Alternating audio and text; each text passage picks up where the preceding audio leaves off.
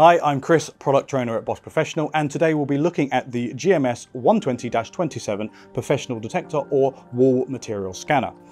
We'll be looking into its function, capabilities and techniques to ensure accurate scanning results.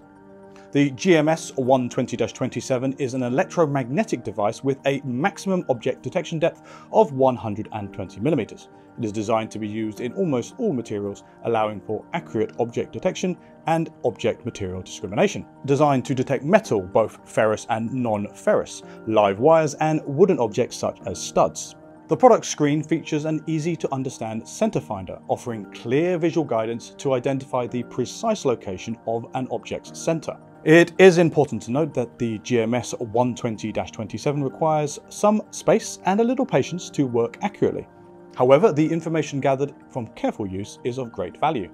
If you wish for a detector to work in smaller areas or more quickly without the need to know material composition, you may want to consider the Bosch Detect 120, which is a radar-based technology. The product's controls are simple but important to understand in order to select the correct mode for detecting the appropriate object. This will ensure the most accurate results. The default mode is metal operating mode, particularly suited for detecting magnetic metal such as rebar up to a maximum depth of 100 mm and non-magnetic objects such as copper piping up to a maximum depth of 120 mm. Ferrous and non-ferrous objects are indicated using an icon at the bottom of the screen. In this mode, live wire detection is also enabled. This is suitable for detecting live wires up to 110 to 230 volts, up to a maximum depth of 50 mm with voltage applied. If you wish to find wooden studs in drywall, press the right-hand button to enable drywall mode. This allows you to detect wooden studs up to a maximum depth of 30 mm. The non-metal object icon appears on the interface at the bottom. The product is also able to detect some cavities and maybe potential defects in the wall. Once the appropriate mode is selected, place the product in contact with the wall and begin scanning. There is a small sensor on the back that needs to be in contact with the wall before the tool activates. Move the product in left-right passes or up and down passes. Avoid moving the tool diagonally or in a mixture of X and Y axes in a single pass. The recommended number of passes is a minimum of 3 to get the most accurate results. If there is an object in range, the ring will turn from green to red together with an audible alarm tone. The screen will indicate using a number of rings to correlate the proximity to an object within the wall. The more rings displayed, the closer you are. Once you are over the center of an object, all the rings will be lit up and all 4 arrows will also be illuminated. The ring light will indicate red with a lightning bolt screen icon and an audible alarm tone if there is a potential of a live wire within the scan area. The product has some convenient notches on the edges of the product as well as the obvious hole in the center of the sensor, so you can mark the position of the object on the wall after scanning. Considerations and tips when using the GMS 120-27. Before switching on the measuring tool, ensure that the sensor area is dry. If necessary, use a cloth to dry the measuring tool.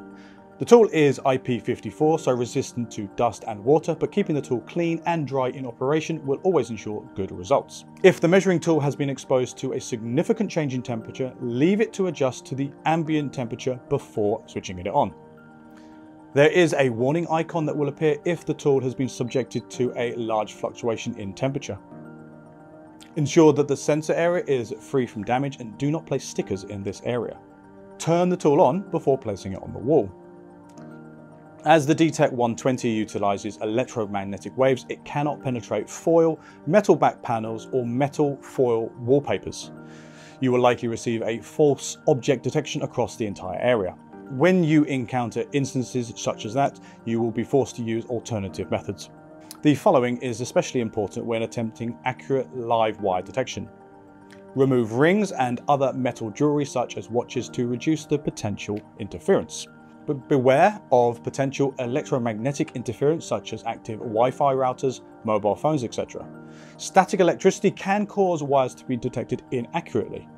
You may find a false reading across a wide area, or it may prevent them from being detected at all.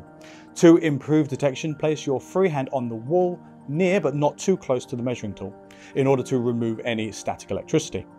If you're wearing insulating gloves, remove them. To vastly improve live wire detection, ensure current is flowing by switching on electrical items, such as the room lights, or other appliances that are connected to nearby plug sockets, in order to produce a sufficient electric field to surround the wire for the GMS to find. Please bear in mind that in certain conditions, live wires cannot always be detected, such as behind metal surfaces or behind surfaces with high water content. Please consider this when assessing the working area prior to scanning. The tool can only operate in no more than a maximum of 90% non-condensing humidity for reliable detection of objects. In order to maximize detection of electrical cables and wiring, scanning is best performed in conditions of humidity values of 50% or below. As the wall sensor is required to detect a wall before the sensor is activated, you may find that the GMS 120-27 is not initiating on very dark colored walls. To overcome these rare circumstances, if you encounter them, you may need to use something like a sheet of paper to activate the wall sensor. If a metal object is indicated, even when there is no metal object near the measuring tool can be manually recalibrated. Ensure that the battery charge indicator shows the capacity of at least 1/3. Switch the measuring tool off. Remove all objects near the measuring tool away, including watches and metal rings. Hold the measure tool up horizontally so that the rear side of the measuring tool is pointed towards the floor. Switch to calibration mode, simultaneously press the on and off button and the audio signal button. Press and hold both buttons for approximately 5 to 10 seconds until the red ring flashes red. To start recalibration, press and hold the audio signal button for approximately 5 to 10 seconds.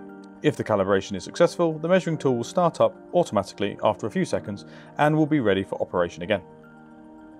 So in summary, the GMS 120-27 is a quick, convenient wall scanner that when used correctly will allow for extremely accurate object detection. Now that you understand how the tool works, the limitations of the technology, but also advice on how to overcome those and overcome difficult situations, you will find this product an invaluable part of your day-to-day trade. If there's anything you are still unsure about, please feel free to rewatch the video or consult the instruction manual for additional information.